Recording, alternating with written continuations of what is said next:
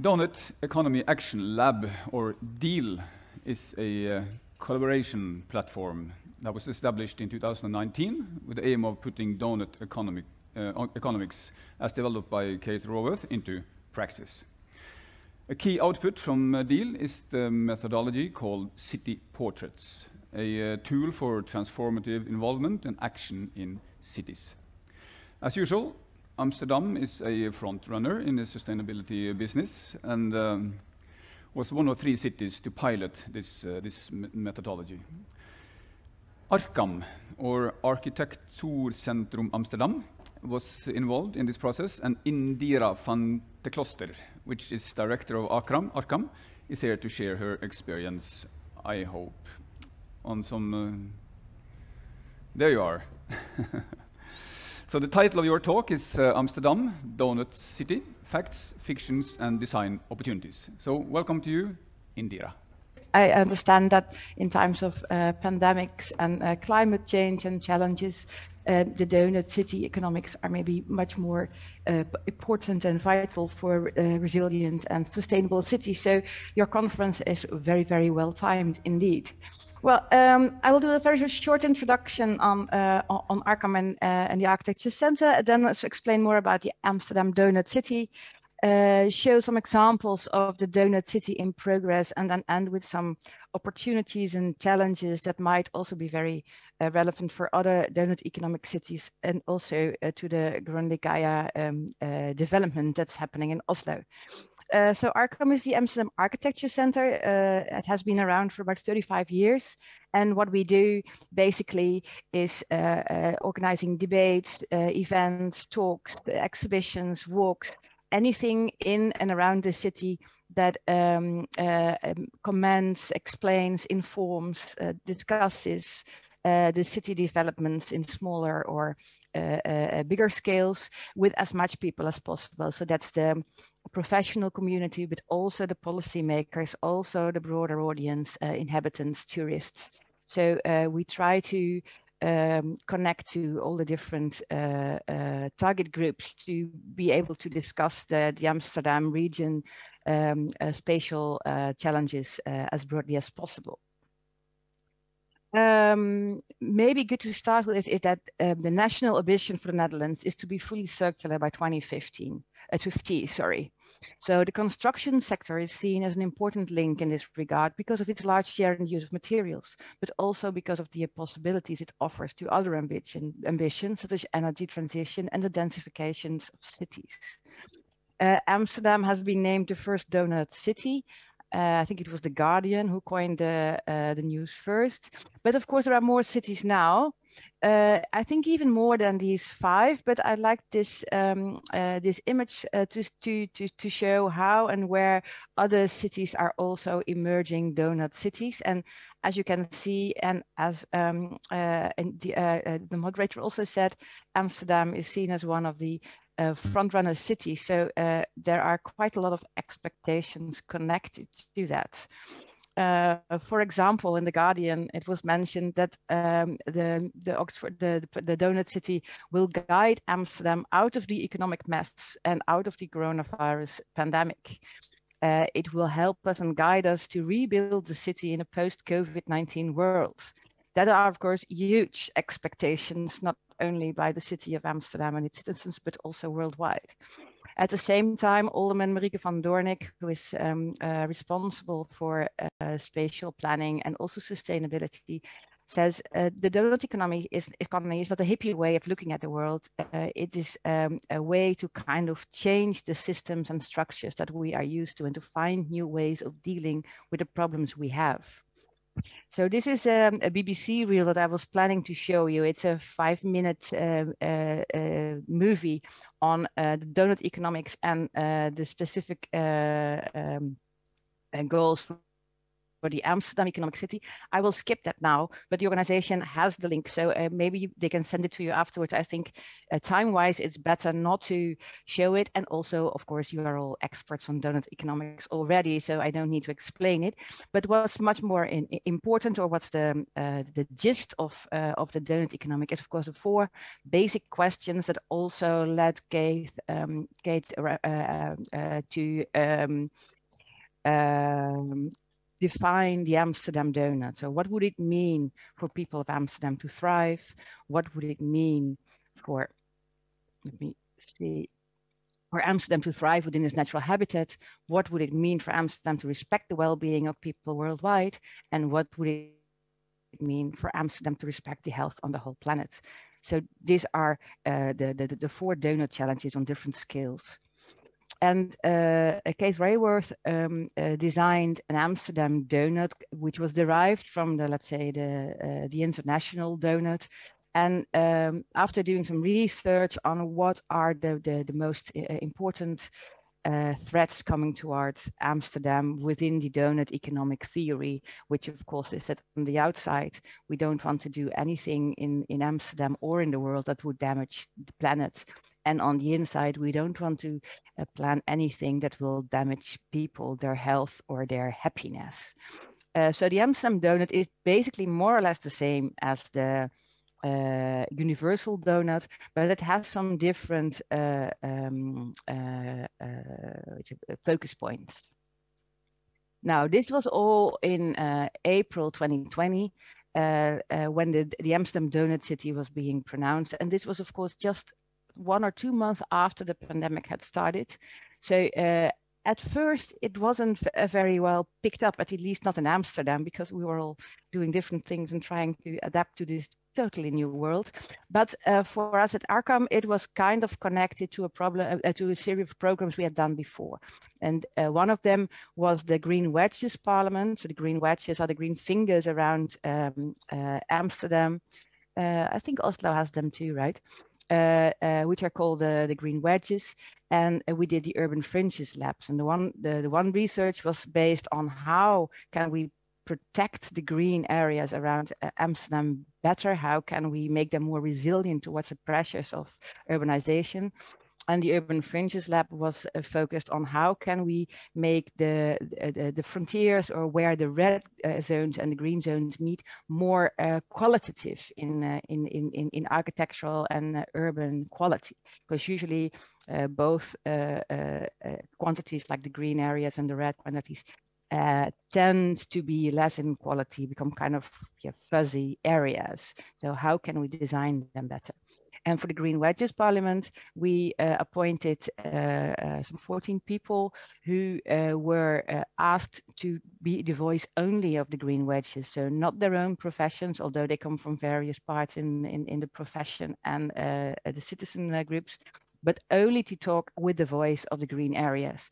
And this set up quite a different way of looking at the area. So they went walking around the different areas, and in the end, they set up, as you can see here on the right side, a manifest, which had 10 points of what we can do to make sure that these green areas are better protected. Well, that led to the Urban Fringes Lab, where in 5 cities we looked how these green wedges actually meet the red areas and how we can get more quality into those. And so to get back to the donut cities, within these 2 programs, we got lots of tools and ideas and images for how to design for biodiversity, for local production, for climate change, for recreational areas, and for designing shadow deserts or heat islands, the protection of those, which are actually quite important elements of the donut city as well. So it was quite obvious to us that we would organize an exhibition afterwards to show how this circular city, this donut city Amsterdam, would actually look like once it has would have been realized. So this is in Dutch. I don't have the English words, but a beast, it's the beast, it's the citizen, it's the company, and it's the policy maker. So we had these 4 perspectives on what it would mean to live in a donut city. And of course, there is this gradual progress towards 2050 with these universal or at least national, but more or less universal aims to be completely climate adaptable, to be completely circular, and to function solely on solar energy. Get back to that later. So where are we now? Since 2015, because the donut economy and the donut model in Amsterdam is connected to the circular agenda, which already was launched in 2015. So since then, small projects, community projects have been set up, which are called since last year the Amsterdam Donut Coalition, in which small projects have been realized. So, for example, there is this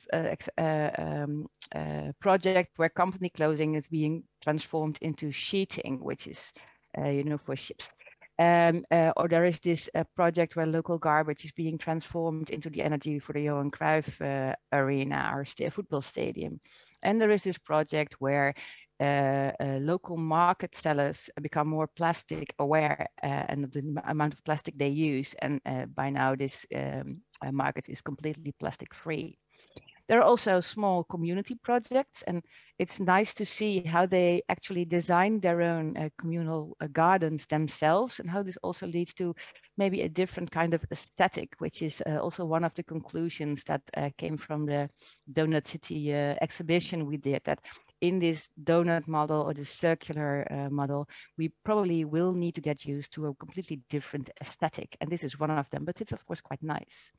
Then there is, for example, this project, which is a local wood supply company who collects the trees and gives them back to architects and designers to make local products of that. So that means that, for example, we had one at our own exhibition space in on the Waterloo, on the Oosterdok area. So we had benches that were made actually from trees taken from the Oosterdok area. So it becomes kind of local and local again.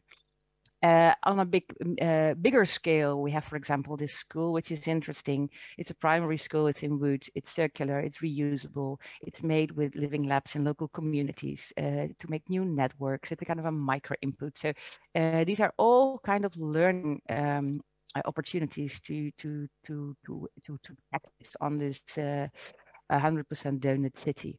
And then even a little bit bigger is the Pampas Island, maybe some of you know, which is an island inside the IJmuur. So it's completely isolated in water. It has had a military function all the time. So it's quite easy, but not that easy to make it autarkic and to make it completely self-sufficient in all sorts of ways. Now, what the city of Amsterdam has learned so far is that upcycling of building materials compared to other materials is actually much more difficult than expected. And probably you will recognize it. It has to do with issues like certifications, warrants, and also the ownerships of cost. Who's going to pay for all this transformation of materials is giving these certification and warrants. Also, it has become much more obvious that circularity materials is not only a local but also a national matter. So it's not everything can be solved on a local scale. Sometimes materials need to come from much further away. Sometimes the waste needs to go much further away from Amsterdam, and all these kind of logistics are quite complicated in the building industry. And then we are only at the beginning of digital solutions to connect demand and supply, and it needs an ever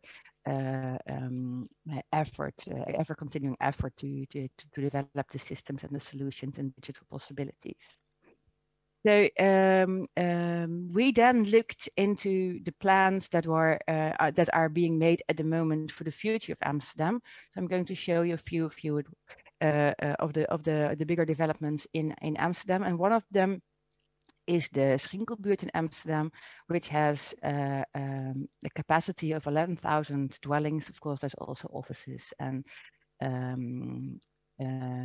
cultural, educational spaces, but it's mostly housing, and it's due to 2025, 2030. And in this project, there is a focus on how sports and recreational fields can actually also suit the demand for shadow and coolness in the city. It's also a way to retain water when there are peaks in water floods. It's an underground parking system so as to allow the cars to stay away from the upper ground levels. It's an underground waste system. It's climate adapted, has solar energy, and there are no cars allowed, as I said. Another one is Centrum Eiland in Amsterdam, 4,000 dwellings, and actually happening quite soon. In 2 years, it should be more or less finished. Many of the building activities can already be seen on site. And one of the buildings is the entrance building, which has been selected recently, which is supposed to be a sustainable, circular, nature inclusive, which of course is also very important, reusable, and has 60 rental houses in it. Another example is Sluisbuurt in Amsterdam, 5,500 dwellings, also to be circular, with renewable energies, with the bank standards. I think that's quite a Dutch thing, but it means almost energy neutral. Maybe it's kind of international as well. Nature inclusivity and all the other elements that need to be in the donut model. And this is then the extra large version, which plans or houses 70,000 dwellings and lots of other functions and programs as well, and is meant to be ready in 2040. Now you can see on the bottom right there, you can see the historical structure of Amsterdam with the canals. So that's probably the area you know, and you can see in where the water is kind of making this curve on the bottom side where the central station is. So just to give you some sort of a location of the place, so you can see how huge this area is. And of course, the test of the donut model is actually in this plan, where we should be able to use everything we have learned in the previous projects to come together and to make it completely circular and sustainable. Now, what does the municipality of Amsterdam say about this port city? It's Havenstad, you know, so the port city is the translation. It says it represents an opportunity. Now, and this, of course, is something that should make us a little bit alarmed, because by 2040, 2050, we are so close to these national goals of being completely circular and climate resilient, that it must be much more than an opportunity. It should be like the epitome of the policy. At the other hand, this the picture on the right below shows. Also, Port City or Havenstad is not like an isolated case. It's connected to the whole harbor area, to the North Sea on the left, and to a much bigger chain of industry and ownership of other municipalities connected to it. So it's not something that the city of Amsterdam can do by itself all alone. So what has been done so far? The city has set circular goals in tendering procedures. So all the projects I just showed you had these circular goals inside the tendering procedures, which is actually quite effective, of course, to be able to kind of sustain in a longer term the aims that are being set now. It has the introduction of material passports so that we can see what materials are being used in every building or every urban area, how they can be reused, and where they came from. They have set a project to considering value assessment of building materials. And there's a focus on area development strategies based on the ideas that small scale experiments are, of course, very, very useful, but we need to scale up to make it more effective. And in this scaling up, yes? I think your time is about to run out. Oh, okay, I have just a few things left. So this is the program in which is connected. Ambitions,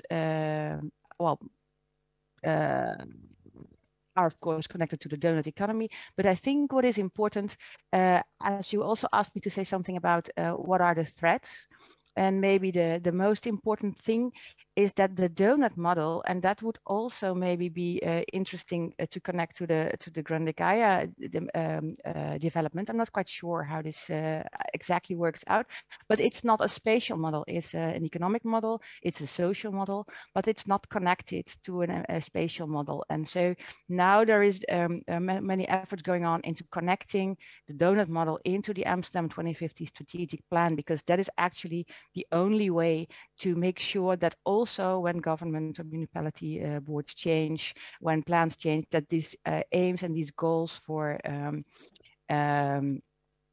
donut ambitions are actually being executed. So in yellow, I marked all the threats and weaknesses in what we still need to do. And I think by the time that we keep on realizing this project, we are probably capable of learning very much from the Grande Caia movement, as you are way ahead of us in that respect. So thank you very much. I'll stop sharing now. Thanks a lot.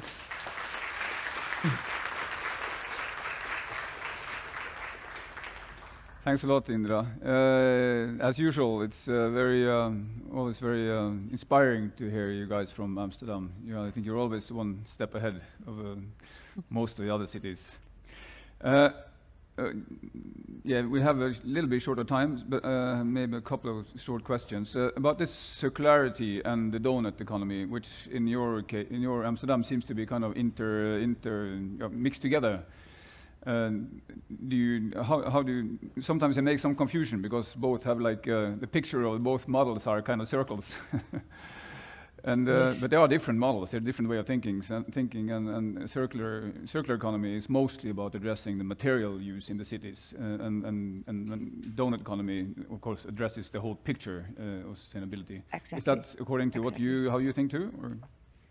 Exactly, yeah, and that's the biggest challenge. That's why I mentioned that the donut economy is a social and an economic model, but not a spatial model. In a spatial model, it would be horrifying to have a big black hole in the middle. Like the center is where everything collides, where everything comes together. So it's not a way of thinking in spatial terms. So that's really important to get the two together, because the donut economy as such is maybe more like a mindset. It's a series of ambitions and strategies to get to a circular and socially equal city, but it's not a spatially attractive cities yet. It needs to have other plans and programs connected to the donut model to make that work, which is what is happening at the moment in Amsterdam. And also the donut model is connected to the circular agenda in Amsterdam, not to the spatial agenda. So you can see what you mentioned is right. It needs some tweaking and some connecting to make it fully functional. Yeah, yeah. And the circular strategy is mostly aimed at addressing the ecological part of the ceiling of the donut model, I suppose. Exactly. Yeah. Okay, I think we have to actually close up this session, or your part of this seminar now, to continue. So thank you very much. Yeah, I would love to stay, but it's all in Norwegian, right? So I wish you a nice day and lots of wisdom and insights. Thank you very much for having me. Thank you very much. Bye-bye. Bye-bye.